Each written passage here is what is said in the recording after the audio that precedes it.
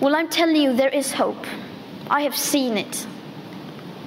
But it does not come from the governments or corporations. It comes from the people. The people who have been unaware but are now starting to wake up. And once we become aware, we change. People can change. People are ready for change. And that is the hope, because we have democracy. And democracy is happening all the time, not just on election day, but every second and every hour. It is public opinion that runs the free world.